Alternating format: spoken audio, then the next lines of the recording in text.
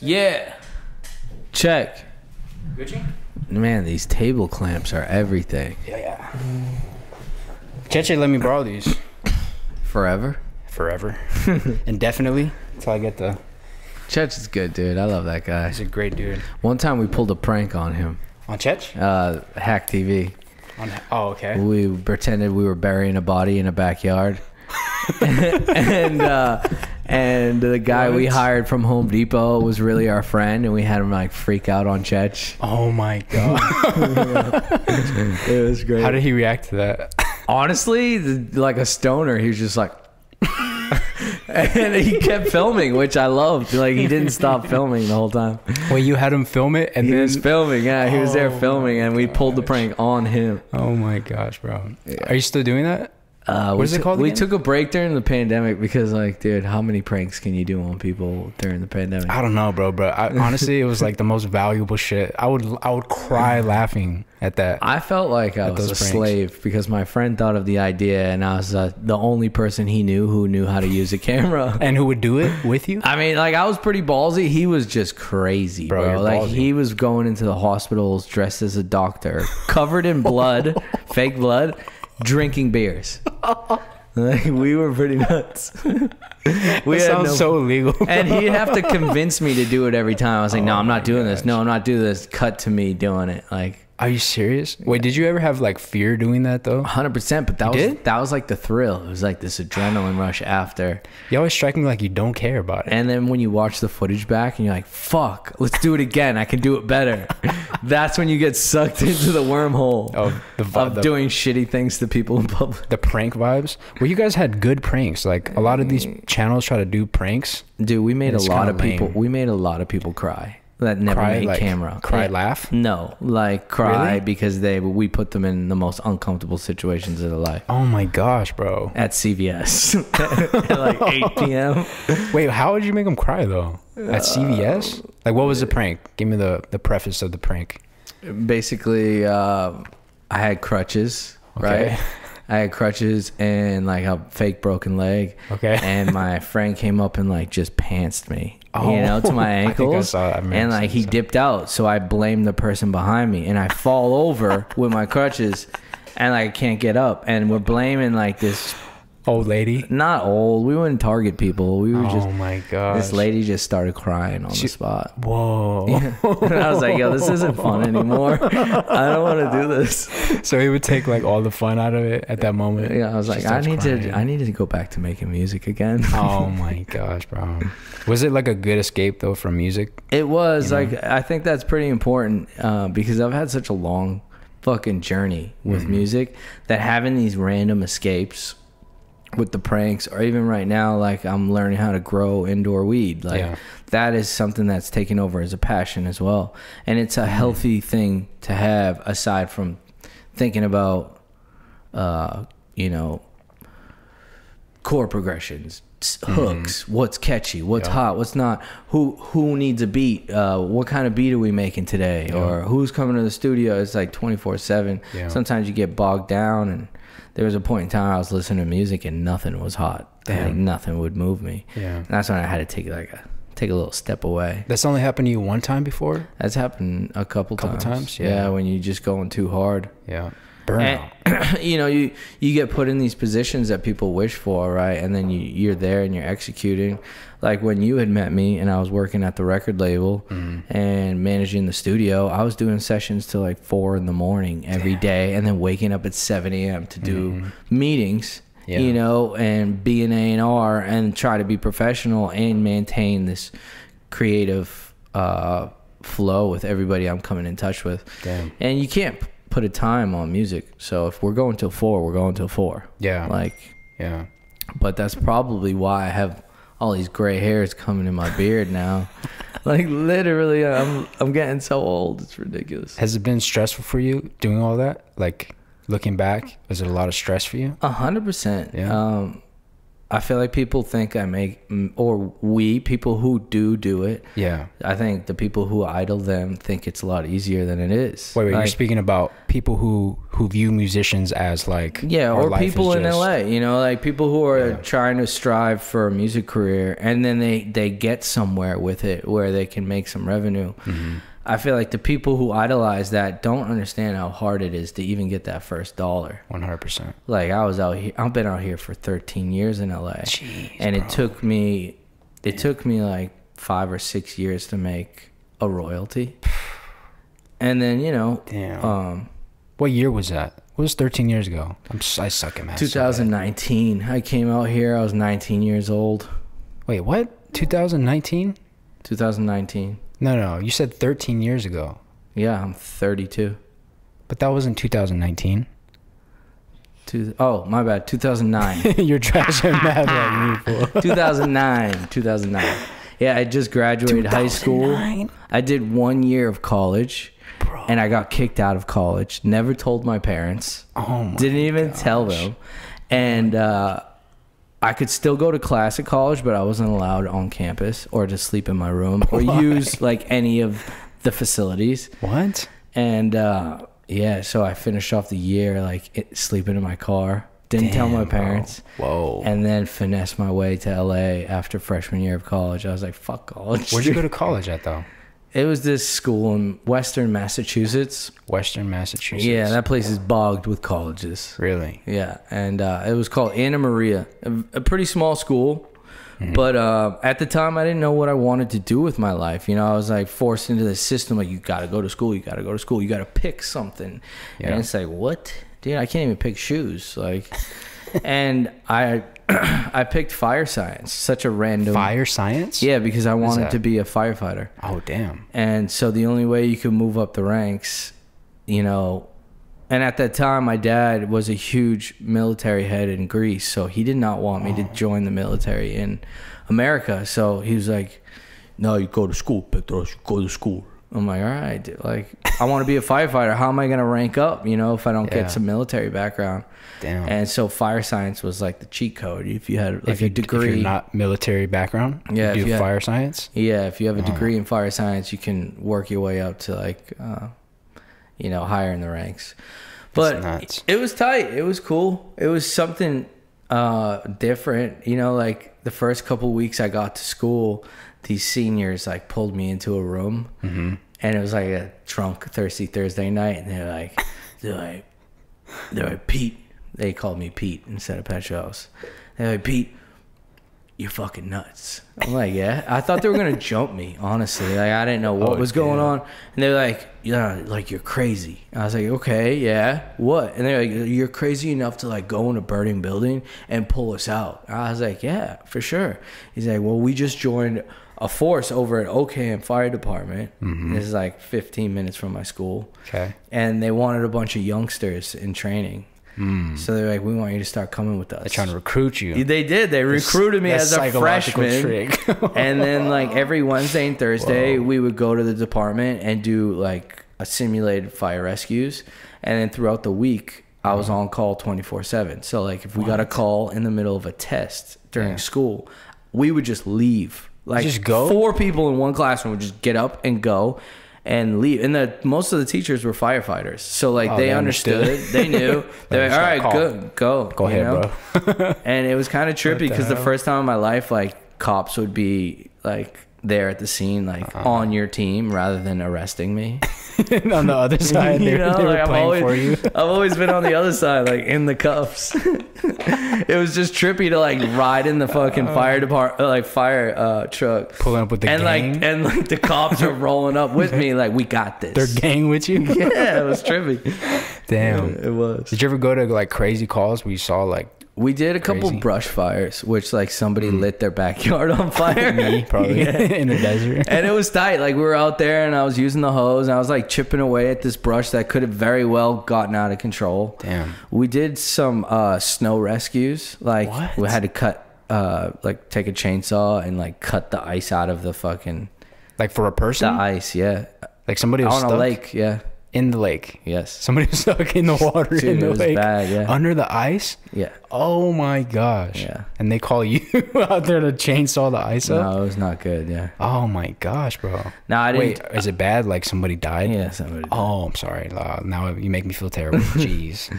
Thanks, Pettros. But, you know, it was a tight. And you know what? If I ever retire from music, I feel like I just volunteer as a firefighter in my local town. Really? And just be that dude who rolls up like on his Harley to every call. Straight from doing a home improvement project. The long hair, but it's just gray now. I don't know if I'm going to keep the long hair forever.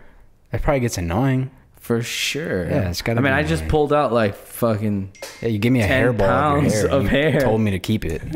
Everyone did. Everyone literally just pulled out like a literal hairball of his hair and gave it to me and insisted that I keep it. You don't have a diary? You could be like, I interviewed Pettros today and taped the hair to the top. Did you ever have a diary? No, but my mom did, and me and my sister totally invaded all of that.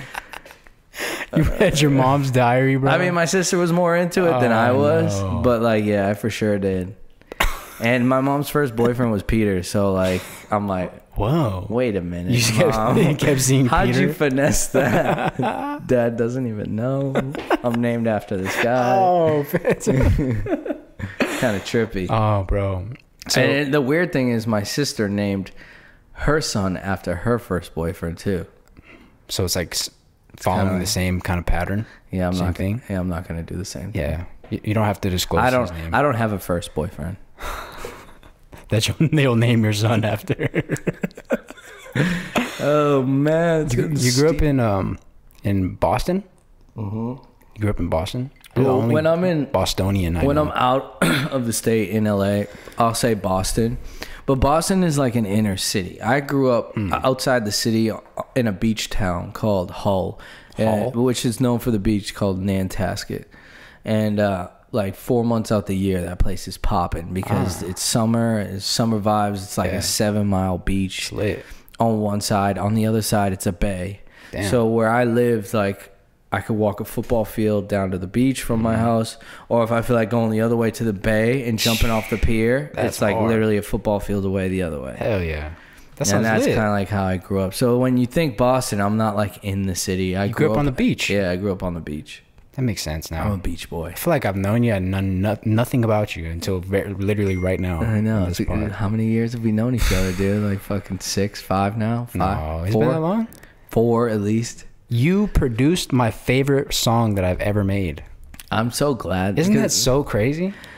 I love that because like that's all I want to hear as a writer or producer. Like some people know me as an artist, but my favorite thing to do is write or produce somebody's favorite song. Damn. Have you heard this before? Yeah. Really? Yeah. That is nuts. I didn't want to take away the special. No, I feel you. But that's my thing. That's what I'm supposed to do. Yeah, for sure. And even if I do a lot or I do a little, I'm a part of it. Yeah, for sure. It's always different, you know, like you can never go in the studio and be like, all right, I'm about to do everything. Sometimes I go in there and I don't even say a fucking thing until it's like third quarter and they're like, I'm stuck. And then I stand up and I'm like, boom, here's your breakthrough. Yeah. You do hustle in the studio. Like you know how to make a record at this point well enough to where, like you said, you can stand up and be coach for somebody. You can coach it in the right way, you know? It's hard earlier on. Like for me, I didn't really know how to structure a song that well, but you just have a lot of like skin in the game, bro, of how to do it well, how to write a good song, you know? I mean, dude, I've seen so many goats in the studio. Yeah. I've been like the wallflower in so many sessions and seen what people do. Yeah. But now after 13 years of being out here in LA, I feel like I can walk into any studio and treat it like it's my home court, you know? You always do that since I've known you. Every room that you're in, you have like a big pool. Pause. Yeah, for sure. But did you learn how to do that? Or because I feel like naturally in your character, you're a big character, so you have a lot of confidence. People gravitate towards you. You know what I mean? Or is that a learned skill? I don't know. I feel like it comes with my character for sure, because I am allowed extra, like when I come in the room, even if there's no music equipment, like I'm there to make you smile, laugh. I might be loud and say some out of pocket shit. Yep. And it might offend you at first, so you have to turn to somebody who knows me, and they'll literally be like, nah, trust me, he's just weird like that. Let it pass. And I feel like I take that same energy to the studio, like whether or not it's our first session or not, like I'm going to make sure, you know, A, you're comfortable though, but B, like, we're getting this done. Yeah. And sometimes it could be intimidating. Like, it could backfire on me. It's a lot of times where I'm loud and I'm wrong. You know? Yeah. Like, you'll feel somebody, like, pull back from that. Or, like, I don't have the best idea for the moment. You know, it's like... Got it. And in my process in the studio, it's like, okay, you did something. We either beat it or keep it. And so everybody's shouting what we can do to beat it. If there's a moment in a song where you're like, yeah, it's like, this part's not sitting right with me. Right. Can you beat it or do we keep it? And like, I'm always trying to beat it. What do you mean beat it? Like you can do better? Yeah, like if we can find a better word, better melody, better complexion of voice, anything, you know, dropping the beat out, something. Yeah. Because music has always been a feeling to me. And, you know, my dad always told me I'd be a great lawyer. Well, when I'm in the studio, I feel like I'm lawyering. I'm always like, we need this. You know what I mean? Like, because of this, you're going to get stuck like this if you don't do this. Yeah. I don't know. It's just like a whole bunch of politicking. Yeah, it is. You're right. And I never wanted to be a lawyer. I never wanted to be a doctor. Sorry, Dad. He wanted you to be both? Dude, he hated that I chose this career for sure. Yeah, it was a huge battle with family to come out here by myself and just wing it. Yeah. You know, because nobody did that. No one, even where I was from, did music, seriously. It was a smaller It was a small area, yeah. So nobody really, everybody went to school for 4 years. Now they're pretty much working in the union. Damn. Married, kids, all that. Yeah, about that. Yeah. Yeah. I took the road less traveled. Yeah. It's an interesting choice. Why? After I got kicked out of college and I like did it without telling anybody, like without revealing that I was like a failure to my family, I think it gave me so much grit that I had talked my way back into school. What do you mean? I had a meeting with the president of the school after months of being homeless. Okay. And I looked him in the eyes, the president of the school, and I was like, look, I understand what I did wrong. Like, he caught me with weed. The security caught me with weed. Whoa. And I got banished from campus. And I held a meeting to appeal his suspension for the full year. And I sat at the table with him, and I was like, look, I will serve the rest of my year with dignity. I'm not telling my parents. I told them. You know, like, I'm going to sleep in my car. I told them that until, you know, I finish getting these straight A's. And but I told them this. I was like, but if you can honestly look me in the eyes and tell me you never experimented with marijuana when you went to college, I'll serve the rest of the year with a fucking smile on my face. Wow. And then I walked out, you know, like, ended the meeting, and he sent me an email like a couple hours later and told me I could come back. That is crazy. So once I finessed that without telling my parents, you know, at a time like that, you depend on your parents for a lot of things, like advice, with direction, or arguments with anybody above 30. You're definitely talking to your parents about it. And so I did it by myself, and I was like, you know what, dude, I could probably finesse my way out to this music shit, because when I came back to school, I was making bangers in my dorm room, and I saw the attention that I was getting. And then all of a sudden we were all going to the clubs, and I'm giving the CD. That's how long ago it was. Damn. I was giving the CD to the DJ, and he was playing the bangers in the club. Jeez. And like everyone from school was hearing it. And it was such a crazy buzz that I was like, if I don't give this a shot now, like, who am I? Like, dude, I could be 50 and a firefighter. I was like working with a bunch of 50-year-olds on Wednesday and Thursday, doing fake attic rescues in the attic with baby dolls, and these 50-year-olds like so out of shape. I was like, dude, I could come back to this career if I really want to. It's gonna be there. But the music thing was like, just the attention, the gravity of emotions that that you can orchestrate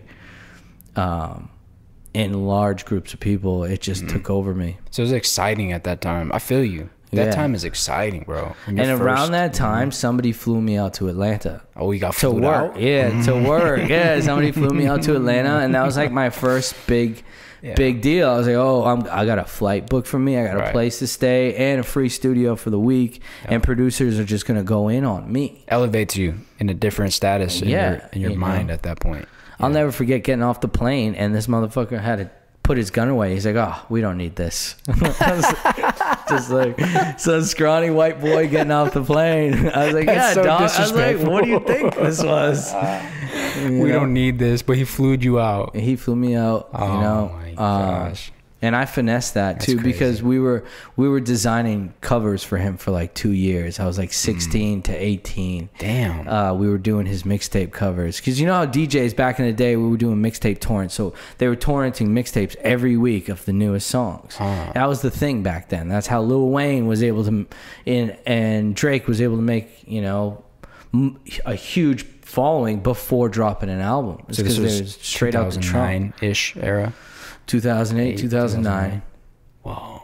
And so because we did so many covers for them and they heard our music, they liked it. Me and my boys, they flew me out. Damn, bro. And then I thought I was the shit. That after that feeling, you're just like, yeah, you go up a little bit. And then, you know, shortly after that, I told my parents I wasn't going back to college. I was like, fuck that. I'm going to go to LA. I'm going to give this music thing a shot. Damn. And how was that combo with them? horrible. Damn. My dad didn't think like it was like a thing. And then the first time ever, they sat in my room and they were like, okay, play us something. Whoa. And I was like, because they never really knew. They didn't know. Yeah, they didn't know, listen to your music, none of that. Yeah. How was that when you played the cops knew before they did. I swear to God, I was selling mixtapes out the front of my house, and I had cars lined up. Like, swear to God, cars lined up on days that we would drop a mixtape. There would be multiple people, and the cops pulled up, and they're like, a lot of traffic here, Horteritas. I was like, yeah. I was like, boom. I like busted out a mixtape, and I'm like just straight talking about weed and drugs on the mixtape at like 18 years old. I gave it to the cops. Yeah. And they respected it. They're like, okay. Yeah, it's hustling. Yeah. For real. Like, that's crazy, man. Yeah, so my parents, they sat down and they listened to a song for the first time ever. How was that? And the song made them both cry. Oh. Like my dad and my mom. I never really saw my dad cry. Man, that's crazy, bro. That's so a then crazy they're like, moment. all right, go. Try it. Wow. I wish I had like a storybook moment like that. That's honestly amazing, bro. So my dad is like this military tough Greek man who like does not show any sort of emotion. Yeah. So like the fact that he had the patience to listen to something that I had to play, and then it affected him like that, that was like a huge pull, because I wasn't just influencing my friends. Right. Like now I influence that fucking man who I'm scared of. That's good. I mean, I have a similar situation with my dad in particular too, where like he doesn't really care about like art or music or anything like that, you know. He's an engineer, so his brain has always been like very black and white about things. But it's crazy you say that, because I don't think my dad has heard my music. I can't say that I can't tell you with confidence that my dad has heard one of my songs. I don't know. I think he should. Hoops goes crazy, dude. If Yo, he Dad. heard Hoops. Yo, Dad, peep this. Yeah, but that's a big moment, bro. It'll happen. It'll happen when it's right. Yeah, for sure. Yeah, like you can't ask him. I don't feel like you can be like, hey, you want to hear this song? It's like, no, nobody likes listening to a song that you ask them to hear. I don't know why. Yeah, no, I don't think I've ever like ran play that some fool is like, yo, run this song. Yeah, dude. I never ran. Thank God the aux cord got more difficult as the iPhone increased, because like too many people had the aux. Oh, bad aux people. You know, I was one of those people. You were a bad aux person? Because I would always play something that nobody knew, and everybody wanted to hear from the window. And I'd be playing like Papoose. Just something like, mad different. I don't know, like something so like underground, but like dope. You know what I mean? Yeah. I think I thrived on finding the best music that nobody new. Yeah. And that comes down to a huge category of listeners that we have nowadays. It's like, what kind of listener are you? Are you the person that listens to what's force fed to you? Do you go straight to the biggest playlist and just listen to what's new? Right. Or do you go and find somebody who has under 5,000 followers but a fucking banger, like a banger that you can listen to over and over and over again, Right. multiple days in a row? Yeah. And that's the difference between water and tea. You know, a lot of, how do you get somebody who loves drinking water to enjoy tea? Yeah. It's hard to find that. Because tea is like a fine type of thing. Like, what do you associate tea with? It's like fine, divine, and maybe like a little more valuable. Socially valuable. Whereas everybody loves water. Everyone can drink water. Bro, I suck at drinking water, and I don't enjoy it. I have to drink like seltzers. Like, you know what I mean? Sparkling water. So, like, making that relate with music, like, how do you get people to like exclusive, fine, divine seltzers and tea? Well, because if they're so used to water, why the hell would they drink your tea? Yeah. You know, you have to maybe pour a little tea in their water every now and then. That's always been my philosophy around making music, even since I started. I always wanted to make something that was undeniably different but valuable. But always I didn't want to lay into like the generational music that we just hear because of the times that we're in. Although I think artists kind of just like fall into that trap naturally. Like, you know what I noticed over time in my writing? I would write lies and sing just like stuff that I thought people wanted to hear for a long time, you know? Which I guess is a lot of artists. I miss rapping about my gat. And my fire bars. You pull up and that fool said, "Oh, we don't need this trap." No, I feel you. There's a huge breaking moment when you realize you just wrote something that is true to you, and you sang it the best, and then you see people respond to it more than they respond to your songs about ass shaking and like drive-bys or whatever. Like, and it's a moment in your life where you realize, like, I don't have to be like the person I listen to. I can be me. I can say my feelings, and people truly respond to a true story. 100%. I think that's the best response that I've had historically, is when I knew for certain that every lyric, every intention, everything that I put into it was honest, was really honest.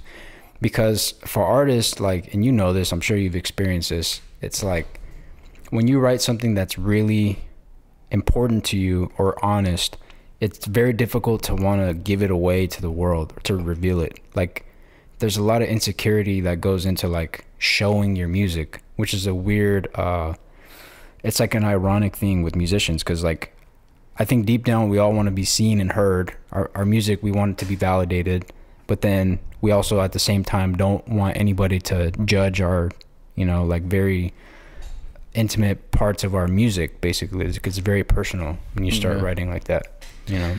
Yeah, and that's the struggle about being an artist, is like, you're so, oh man, dude. you're so vulnerable all the time, you know? Yeah. And you can either use it as a power, it could be powerful, or it could actually shrink you if you don't know how to channel that vulnerability with confidence. Yeah. And I must tell you, like, some of my songs that I cried the most to after finishing the verse and listening back, and I'm telling you, like, tears will come down my eyes, whether anybody's in the studio or I'm by myself. It just happens. Like, can't help it. Those are the songs that have some of my most plays, you know, and most effect on people. 100%. Nothing feels better than when you do something like that, vulnerable, and then you put it out and somebody responds the way you want them to. Like, you could save somebody. 100%. Has somebody reached out to you and told you that? Tons of times. That's tons amazing. of times. People have said, like, Pettros, you have no idea, like, this song has saved me, like, from, you know, A, killing myself, B, like, wanting to kill my girlfriend. I don't know. Oh, gee. No, there was one time I was going through it. There was one time I was going through a breakup, and I just tweeted out, like, my DMs are open for anybody that needs advice on any personal issues. And I got surprised. Like, it got flooded with like 100 or more people were telling personal situations that they were going through right then and there with like a significant other, a family member, a job, lost a job, you know, anything, like going to a new city and they're new in school and they're getting bullied. And I sat down and made sure I sat with each one and made sure that I gave them 100% of the best advice I could give.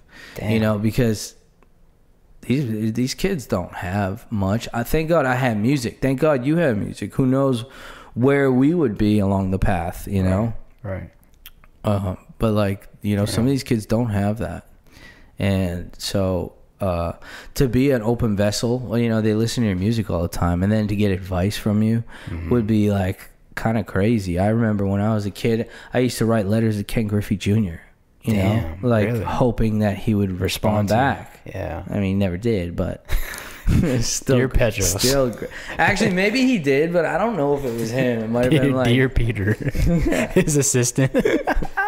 Dear Peter. Dude, that's crazy. So I felt like that would have been huge for me in my childhood or growing up when I needed direction. Yeah, I forget about that a lot because, like, my music has for sure impacted a lot of people. I would be naive to not think that, but I'm not like conscious of that all the time, you know? Like when I was 18, actually, when I was like 17 or 18, I dropped this project. It was called 5 West. And I wrote it about this like horrible time that I went through where I spent at a psychiatric ward, right? And the ward was called 5 West. And basically at the point in my life, I went through a pretty bad breakup. Hadn't really been through much like hardship or anything like, you know, full of struggle in my life at that point in time. I also dropped out of college from the University of New Mexico, and it all kind of just like happened at once. I think the girl cheated on me. I don't know if she did or not. Again, at that point in my time, like, I mean, at that point in my life, my mind was just like completely overwhelmed. Like I just fully had like a breakdown, you know what I mean? It was like the most that I dealt with ever. So I had like legitimate suicidal thoughts. That's what it started with first. And it was this weird thing because I'd never really thought that my whole life, you know, but it got to a point where I was really unhealthy, like mentally, where I would have these thoughts of like, damn, it would be better off just not living, not existing anymore. That's how it started. So I understand when people like say these things, like it's a legitimate thought process. It's weird now looking back at it because I've since healed myself and like I'm definitely a much healthier person than then. But all that got me into a psychiatric ward for 5 days basically. And I was like basically trapped in there, like, you know, I don't know what my rights were specifically, but I couldn't get out. And I was entitled to think that the first day that I got in that I was just going to get out like willy-nilly. And I had to stay for a full 5. And it was just like horrible, bro. Like probably the hardest experience at that point in my life.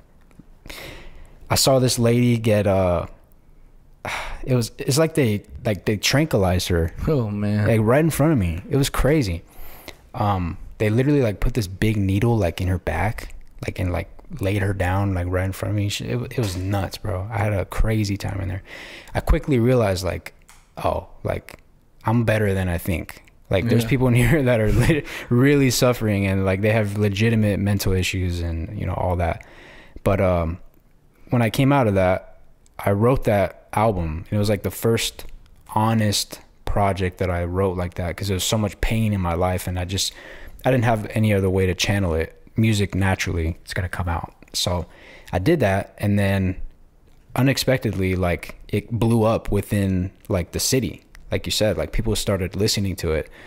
And not only that, is like all the people who were feeling suicidal or had gone through those kinds of issues in their life, like it really impacted that specific demographic of people, you know? And that was interesting to me because they started to view me as like the leader or spokesperson, man. And I didn't really actually want that at that point in my life, but it just kind of like became that at that time. But I'm just thinking back, like, that's literally where my career started, bro. Started there. Like, it was a lot of momentum there. But just from being fully open, honest, like, transparent in that time in my life, it was nuts. It was hard.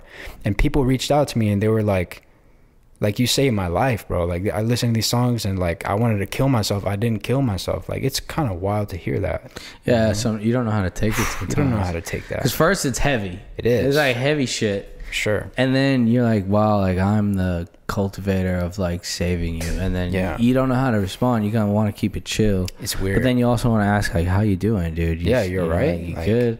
Yeah. But, you know, with the internet these days, Tupac never had to deal with that, dude. Yo, hell no. They didn't have to deal with some of these parts that are hard. They're intricate and weird. And like, even, bro, you're explaining an era that I have zero idea about. That's what's crazy. What, the like, mixtape era? Dog, when you're explaining 2008 and 2009, I was like 7 years old. Yeah, like I was like a little ass Lil kid. Wayne, Manny Fresh, like, and I don't know nothing about it. Straight like up. Ace Hood, like they were just popping around then. Tyga was kind of popping. So I know all the names, but how you explain it is like, whoa, that's crazy.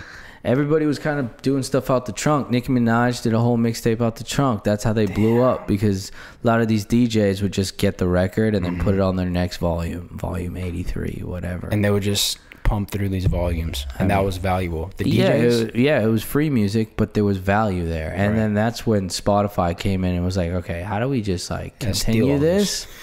You know, giving free music but making money, and they figured it out. The system, the biggest finesse, bro. We are getting so screwed. It's pretty Think bad. about that. I don't even want to get into like the writer share shit. I don't even know enough about it. I don't either, honestly. You know, to intellectually speak on it, but I do know that. How much do we get per stream on Spotify?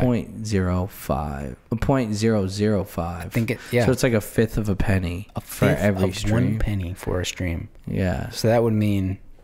Geez, basically like a million. Basically, a million views is like $5,000 or something. 1 million plays $5,000. Yeah. That sounds nuts.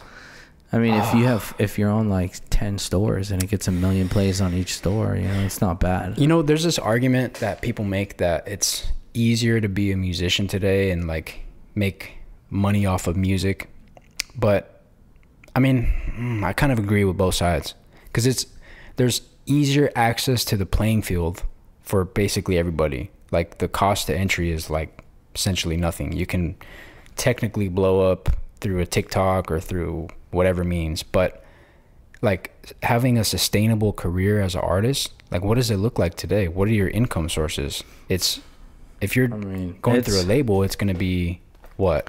Like, before, everyone could be their own publisher. Right. Yeah. I mean, the biggest issue I have is it leaves the listener more of an odds of hearing a shitty song.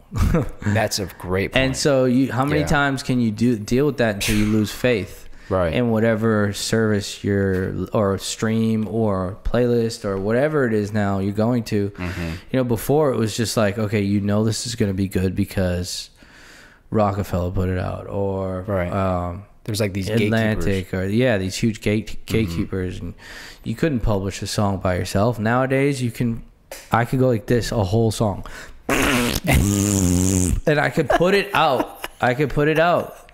And it'll be published to over 128 stores. That is nuts. And I can get it updated every 2 years, the plan, so it stays out. Right. And no one's going to take that down. Nope. It's going to exist forever, along with the rest of however many. Now, am I mad at that? No. Like, I want everyone to have a chance. But I said this a long time ago. I see, with the future of music, what I see is that at some point in time, everybody's going to have their own song. Everybody's going to have their own album, maybe, but everyone's going to have their own song. What do you mean, everyone? Everyone. Like, you go to school, your principal, he has a record. You go to the doctor, your doctor who's like giving you he has a record. It's like a bad dream. One time in his life, he's like, yeah, I made a song before. It's pretty dope. And then and so obviously we're going to have that happen. You know, it's like everyone who has a Facebook, everyone now who is starting to get a TikTok. Right. Soon enough, it'll be like, yeah, I tried music before. Yeah. Everyone is going to. But it'll be the people who make it the long run and surpass. to reach everyone, you know, because you can't just reach everybody. That's the goal of music, is you want to touch the world. Right. But you can't. It takes machines. It takes machines. Like look at the dude Ramsey who sang in Walmart, that little boy. Yeah, where's he now? Exactly. Nowhere. He touched the world. The abyss. Too quick. Too quick. He touched the world too quick. And maybe Poor Ramsey. he's probably making a great living off of music. I'm sure he's doing great, and he's able to provide for his family. Right. But like, what do you want? You want to consistently touch the world. Like, well, that's people may never have a Drake run, and I hate to bring that up because most people will not. Drake has been touching the world for 10 years. How many years? 10, 15 longer years than that. Jeez. You know what's crazy about this is it all boils down to like your intention of yourself, because I had to sit down and have this talk with myself, because I think for a lot of artists the entrance always is like, you want to be famous and you want to have notoriety, you want everybody to know you and probably be rich and all that. And I struggled a lot for a long period of time with that, like just wanting to be seen, obviously wanting my music to be heard. But I'm thinking, like, is it fame? Like, what do you want? Do you want fame? Do you want to be rich? What exactly do you want out of this, you know?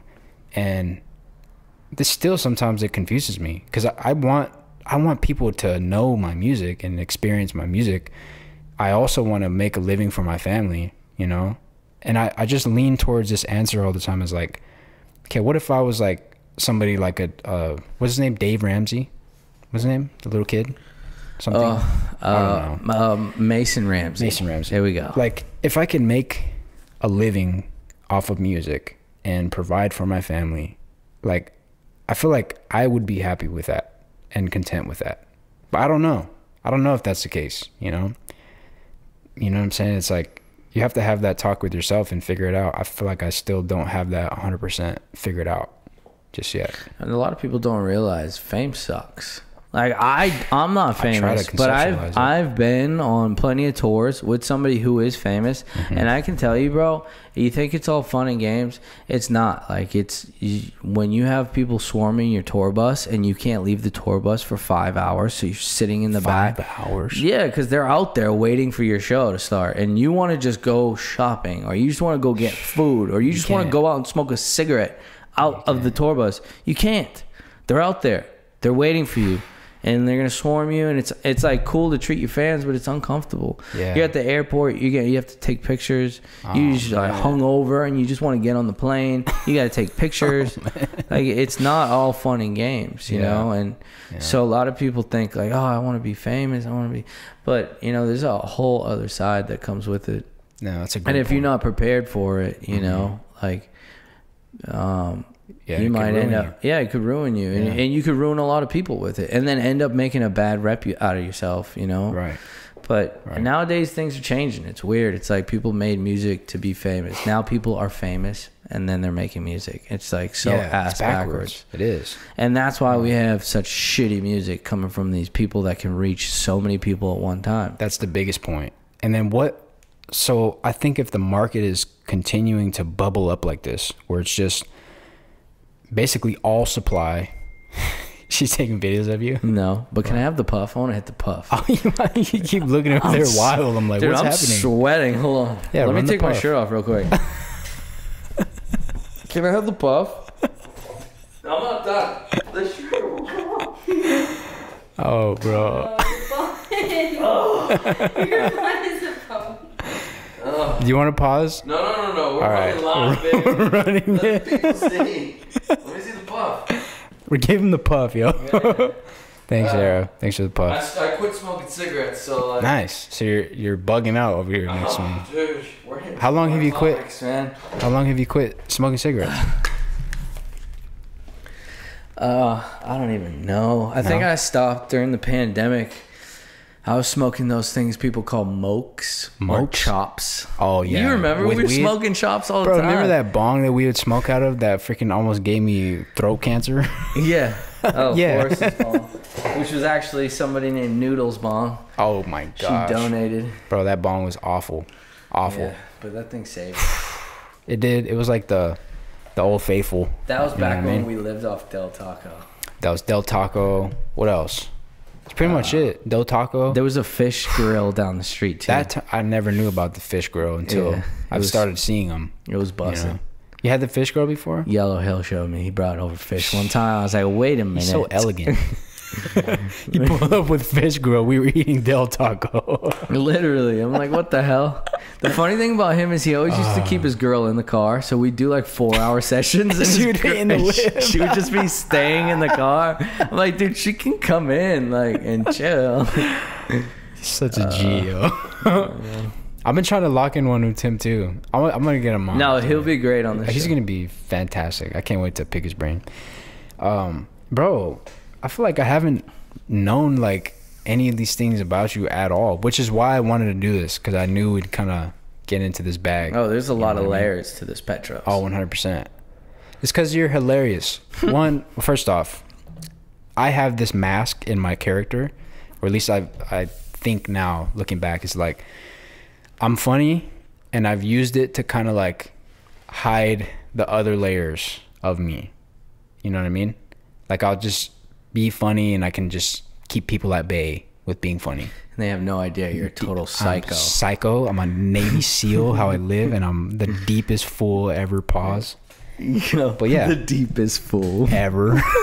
But I feel like that's kind of like, I don't know.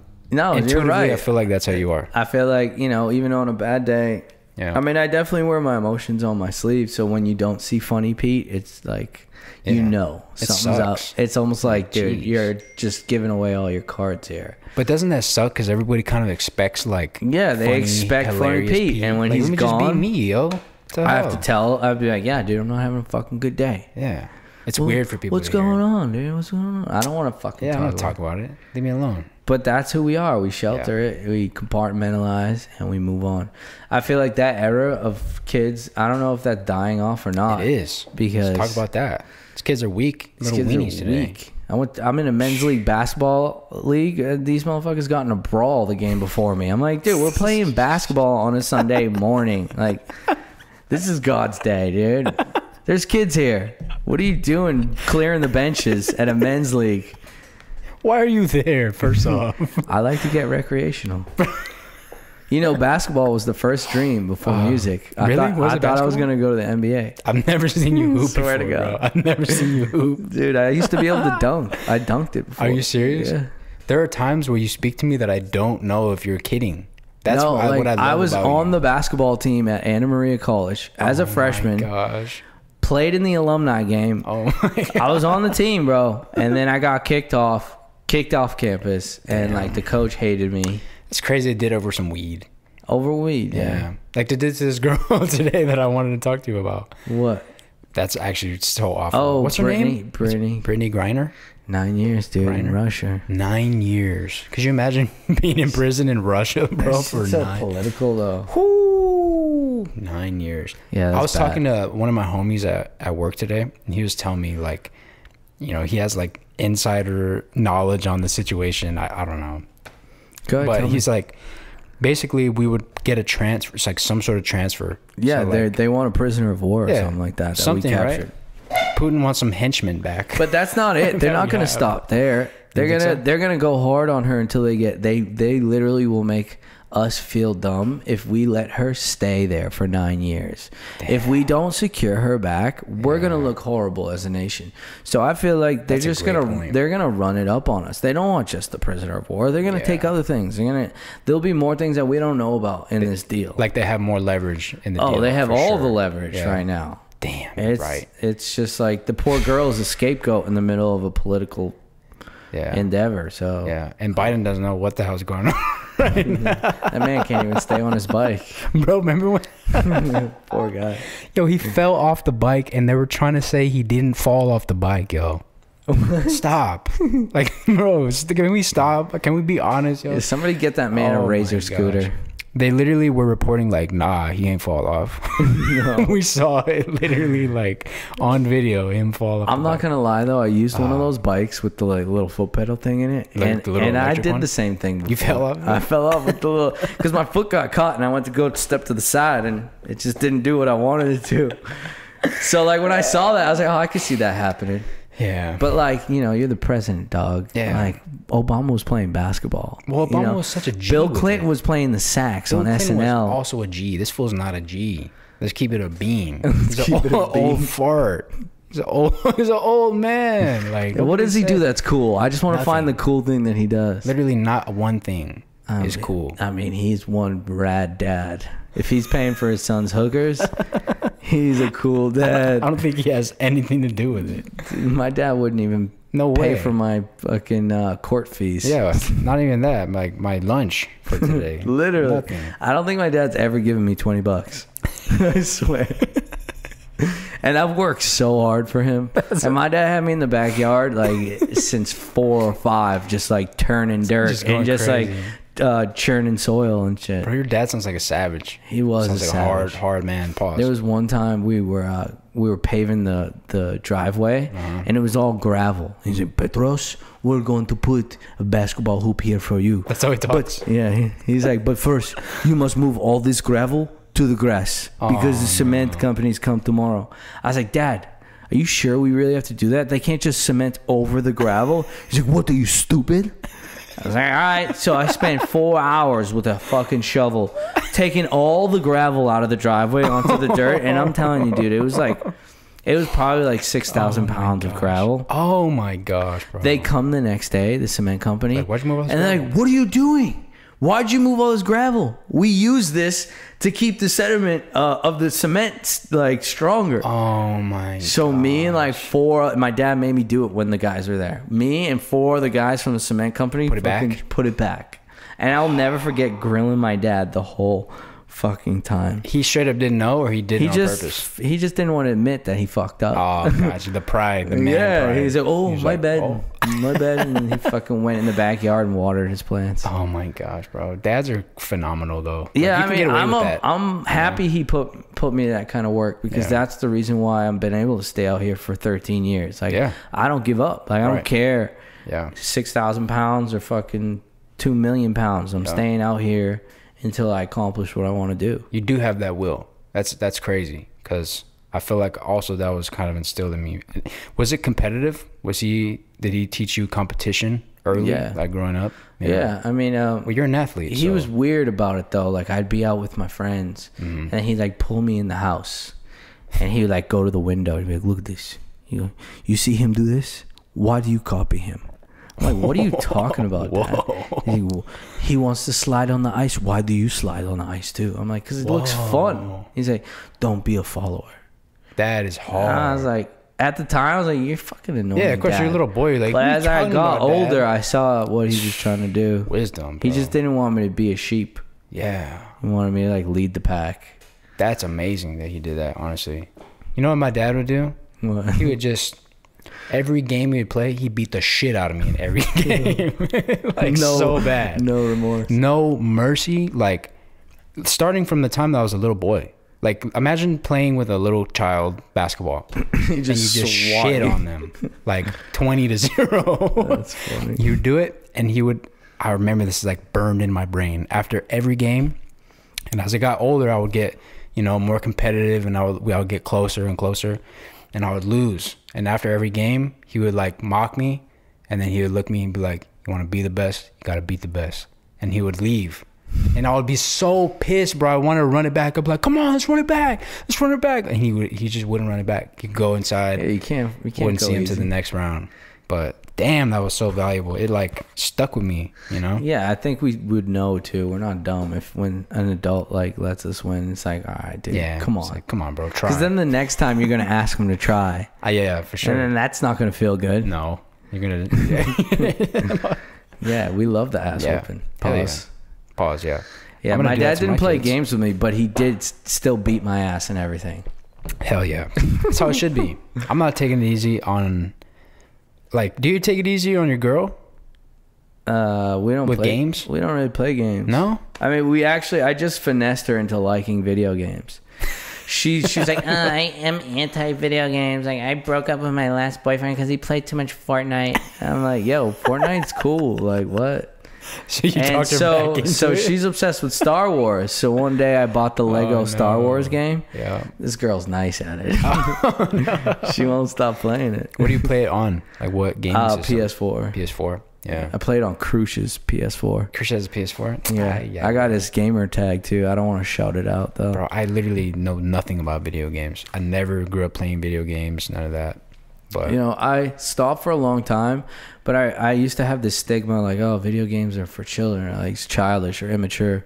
But then when I started going through hell of a lot of shit when I was like older 20s, late 20s, I started playing again, and I realized it was so healthy for me to just shut off my brain and light some motherfuckers up. that was healthy. Yeah, it was healthy. I mean, like, I didn't have to think about the million and one things, you know, that come with, you know, being me. So like de-stressed you? It for sure did. I was able to like turn off, get away from some issues that I probably had no control over at the moment. And I thought that was pretty healthy for me. Is your brain full of a lot of thoughts all the time? All the time. You might think I'm like looking at you and listening, but like throughout this whole interview, I've thought of over like 2,000 things I have to do after this. Are you serious? Literally. Bro, including the puff was one of them. So I know. I kept seeing your crazy eyes. I I was like, maybe he has to shit. No. I'll just do it right here. I'll commit to the podcast. Oh man, I'm the captain of this ship now. Do you like to go fishing? Do you like to fish? That's so sad. I've never been fishing. Pettros, Yeah. please promise me right now that you will allow me to take you fishing for the first time in your life. When are we going? Do you have fishing rods? Bro, I love to fish. You have rods? That's why I asked you. I have 3 rods. Sierra's great 4 at rods. fishing. Sarah, you like to fish? Yes. That's hard. Did you grow up fishing? Yes. You did? Ocean fishing. Damn. Like legit. Tunas. Okay, You caught tunas? this is my What? This is my podcast. If you want to come back for a fishing podcast, There you go. We can schedule that. There you go. 100%. That's crazy that you've caught Yeah, she wants like, to teach me. So big ass like, fish like that. Jeez. I would love to go. No, I called dibs. I'm a hike guy. So like if we hike and there's waterfalls and whatnot, yeah, like, And wild fish. Yeah, I'm all about it. And there's bears. And bears. Yeah. Is there over there where you grew up, besides like the beachy town, was there like mountain town that you can go camping and stuff like that? Outdoorsy There's vibes? stuff like that. Yeah. I love that, bro. I was supposed to go camping one trip, and then my brother told me I couldn't go last minute.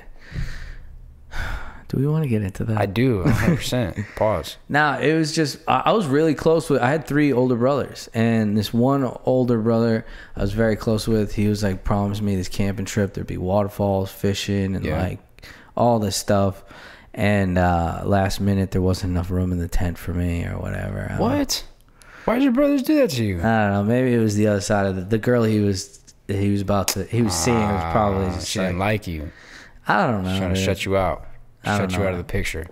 So therefore, I could have went fishing that time. Damn. No, bro, I'm gonna take. I'm not holding on to it at all. I swear. Okay. All right, I believe you. Yeah, I do. Oh, yeah. I swear, I'm good. No, I'm all right. What about outdoorsy other shit like hunting? You know what I mean? Never been hunting. Would you want to go hunting? I would love to. Yeah? Yeah. I mean, wanna like, go I don't hunting, know too. how I feel about like shooting a majestic animal, What do you consider majestic? like a moose or a deer, so much, bro.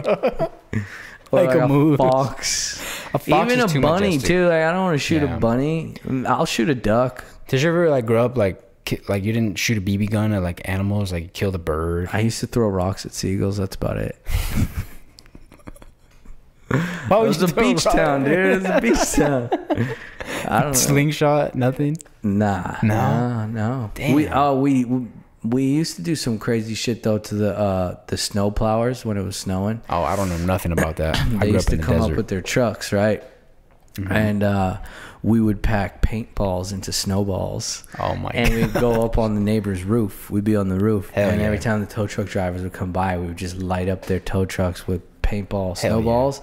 Yeah. And they'd park the whip and they'd like go circle the house looking for people. Look for the gang. Who's checking the roof, dude? Nobody's checking the roof. smart? Brilliant. Idiots. I feel like little boys, kids, they're not having this experience.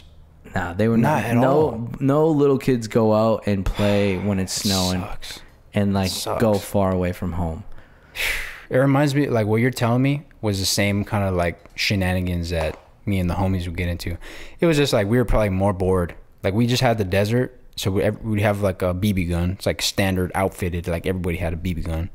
You go in the desert, and then you just see like lizards or birds or whatever you see, and then just Light them up. light them up. Oh. What else I want to talk to you about? Sex. Talking to you about sex on the pod. Dude, you remember that time where yes, I do. I know you do. You're gonna remember this. Okay, we were at Moog. Wait. You did it, bro. Let's go. We're going viral off that. For sure. Off the Peter fart. Hell ASMR farts Wow. from Pettros. See, I'm so glad we got that. No, there was this time we were at Moog, and you were buying weed. You were at the weed shop. Yeah. I want you to explain your story, but this is my interpretation of it. This is hilarious. You were at the weed shop, and then you got in a fight at the weed shop. Oh, yeah. And then you came back to the studio and like told everybody you just got in a fight. You were like all pumped, full of adrenaline. We were all just tripping out. I'm But I wanna I'm hear not your a side. fighter. I know, that's what the But hilarious somehow part. I've found myself in so many scenarios where it's like, fuck it, I guess we have to do this. How did it happen? Break it down for me. 9 a.m. in the morning. It was 9 in the morning. Yeah, 9 a.m. in the morning. I had no weed and I needed to smoke that morning or whatever. You know, like you ran out of weed. Yeah. You want to wake up, start your day with a smoke, and then do yeah. some sessions. I go to the weed shop. And I'm like, there's nobody there. You know, it's first thing in the morning. And I'm like pulling into this spot. And there's like construction wood there. So I backed up and pulled in the spot prior.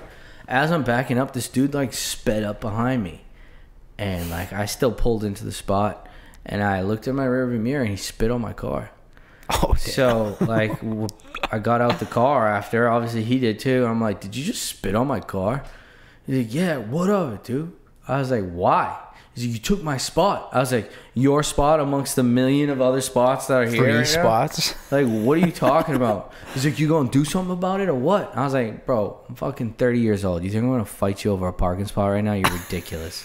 Sure enough, we're both going to the weed shop. The whole way up the stairs. The same walk? Same walk. We're talking shit the whole time. So we get inside the weed shop and like Hell yeah. I hand my ID, he hands his ID or whatever. I'm like talking to the ladies through the window. I was like, yo, Yeah. does this guy come early every morning to spit shine all your customers' cars? And he like got in my face and immediately I just reacted and just like hit him with a left. Damn. From the counter. I was like about to receive my ID. Like he got in your face and you just... I thought he was about to hit me after I said Yeah. that remark. Your you know, brain was trying like, to be funny. oh, damn, I And gotta fight. he like stepped to my shoulder and I just turned. Bink. Boom, buried him in the chin like Left hook? left. I'm not even a left. What did he look like? Dude, big Hawaiian dude. Oh, no. Big. Much bigger than me. Like had like 6 inches on me. No. Yes. It's like a big poly guy? And yeah, and I fucking Damn. pushed him into the wall. And then like somehow used my hip. I don't know where this all comes in the Yeah, moment. I'm in the not moment. some fucking cool Jet Li guy. I'm just thankful Yeah. I didn't die. You just did that. And I ripped him to the ground over my hip, and he fell to the ground. I had him, and I literally spared him. I sat there, held him like this, and I waited for the security to come around. And the security, like, he's holding my Puma slides. The dude on the floor? Yeah, like he was holding That my you just leg. clocked. He was just like holding my leg like this, and I'm just like holding his neck like this, holding back, not punching him. You're about to do ground and pound. I was about to do ground and pound, and I didn't. And you didn't. I spared him. I was like, dude. And Why'd you spare him? He was like, I have no idea, because like the badass in me wanted to just like give him a black eye, but at that point it was just like so fast, and Yeah. I'm not a confrontational person. Like I didn't even know I was gonna do that. Right. That was not in my plans. You're just... Thank God he didn't bury me. I know. And then at that point, he's like the security like handed me my sandal back, and he's like, "Dude, that was cool." But He told you it was can't. cool. He's like, "You can't shop here." I was like, "What?" And that guy, He's the hard. dude, Hawaiian dude's like, "Meet me in the fucking parking lot, you bitch." I was like, no. I was like, "Hell no! I'm taking this No, I took W my and W. I'm going." I'm going to get high with the homies. I was like, "See you later," and I left.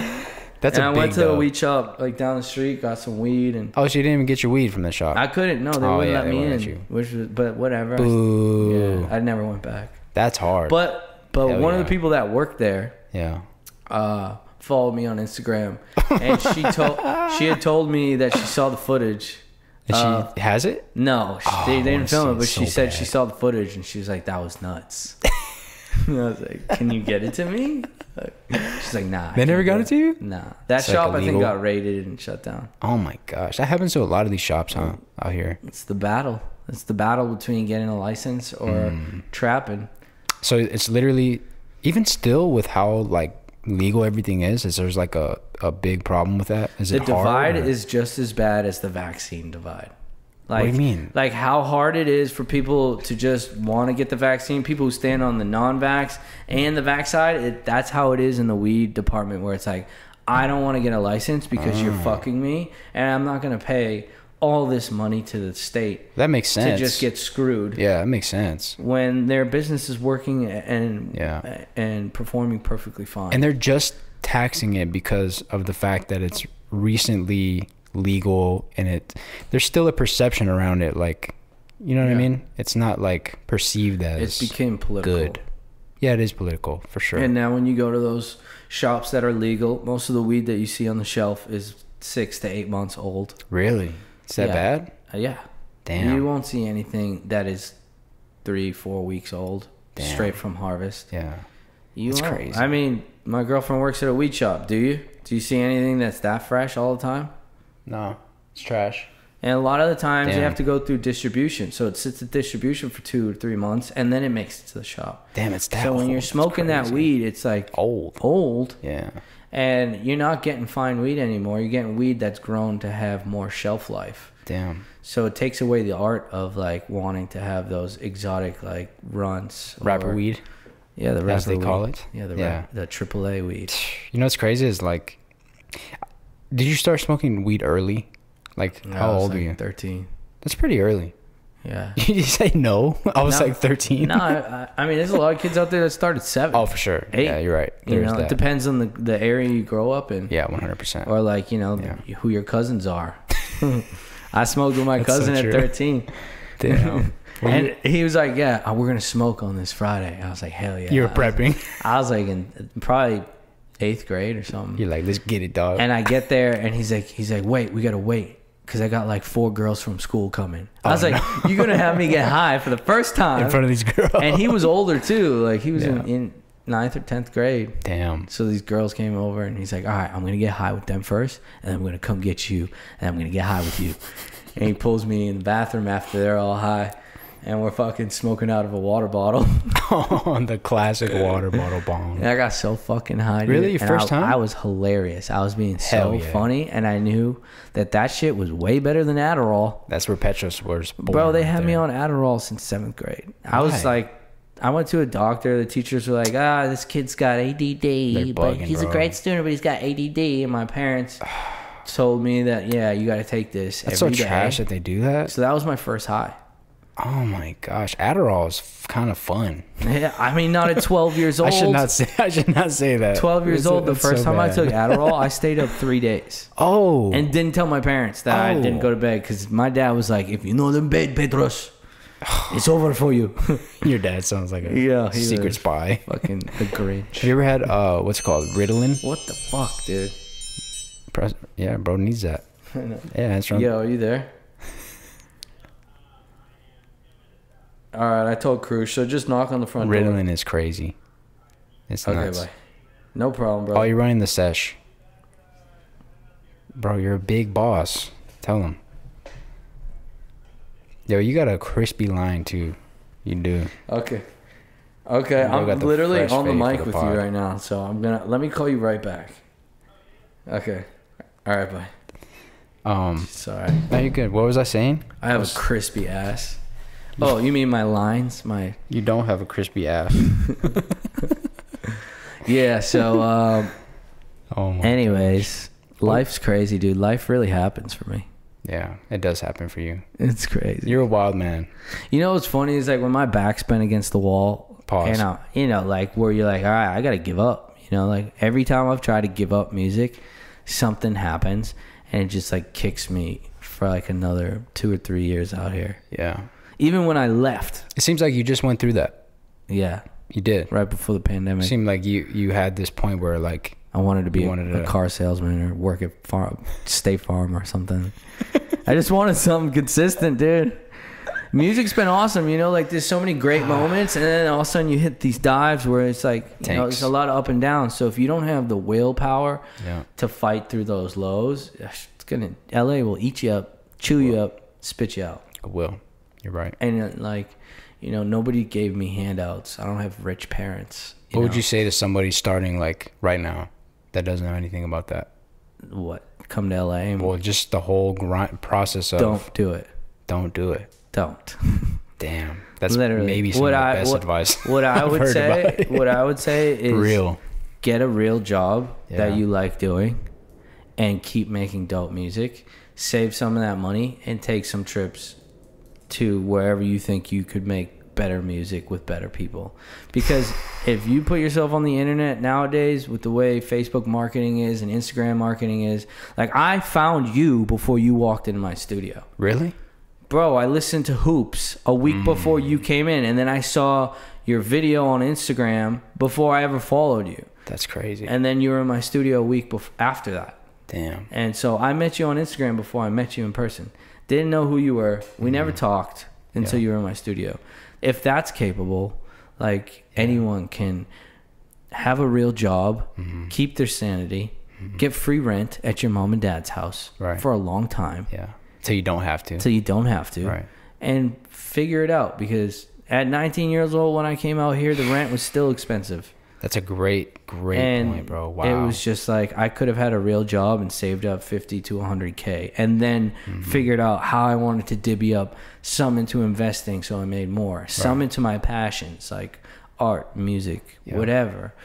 A lot of people have this like unrealistic view because of social media. They're like, I want to blow up, and then they want it so fast. We live in this world where everybody has instant gratification. Oh, I post a picture, 100 likes, I feel hot. That's instant gratification. Back in the day, girls used to have to like eat healthy for 5 months, get good physical activity, and then they'd feel good about themselves. So I still believe in that old-fashioned like plant a tree, water the seed every day, and you will reap the benefits of that 3 to 4 months from now. 100%. But, you know, with this instant gratification world we live in, these kids want to blow up tomorrow. They want to come out to LA and they expect everything that week. And you don't understand, bro. Your first time in LA, you're going to get ghosted. You're going to get ghosted by everybody that said they wanted to work with you. It does. And if you're not ready for those first few ghosts, you know, either way, put money in your pockets. That's a great plan, bro. Cause like I'll end with this. Yeah, I like that. You kind of look like Russell Brand. Oh gosh, I get that a lot. Really? This has been told to you before? Yeah. Well, I just wanted to end with that. You want me to put my hair down for that? I actually do want to see it down, and I would really appreciate it. You want to see the Russ? You want to see the Pettros brand? Yes, I do. I've only seen it in a Russell bun. Brand, Pettros Brand. I actually met him a few times, dude. And he was a great dude. You met Russell Brand? Yeah. Who are you? He had a TV show, and I was like working on the TV show. Sometimes I don't know who. It's called Brand X. Brand X. And they did not let him last more than one season because he talked about stuff that TV didn't want him to talk about. He's too controversial. Well, now he's popping on YouTube, and that's fire. It's not censored. It looks great, bro. Oh, great. We have a great show today. We brought in a homeless guy from the streets of LA. We're going to let him live in this mobile home. And he put a mobile home in the state, like in the whole studio. And the homeless man thought he was going to spend the night there. No, dude. You look just like They gave him like $500 and like, dude, you got to go. Oh, you're crazy. Here, keep this hair. I don't want your hair. No. Put it in the journal you keep of me. I don't have a journal. Here. Actually, I do have a journal. But it's not a diary, though. It's more manly. Scotch tape it to that page that you write about. Thank you for doing this, bro. Honestly. I appreciate it. Like I said before, I didn't want to have to ask you to do this. You wanted me to make you feel special? Yes, and you did. Today was the day. Thank you for calling me last minute. Who canceled on you? Forrest canceled. What the fuck? Thank you, Forrest, for letting me get a shot. I'm an honest man. And so are you. And you're a great man. I don't mind. Yeah. That I'm second best. I love you, bro. My nips are chafing from this cord that's been just going back and forth. I've been trying to be polite and not look at them, but I can't help myself. Okay, I lost help. Hell yeah. Hell yeah. Hell yeah. All right. Tell me you love me, brother. I love you, brother. Yeah, I love you too. Wait, reach over the mic? Yeah, reach over the mic. What if I get my arm sweat on it? It's all right. I'm going to have to clean that chair. Cavello, Pettros, we out. Oh, camera's still running, they know? Is it? Oh, no. Let me see everything you got.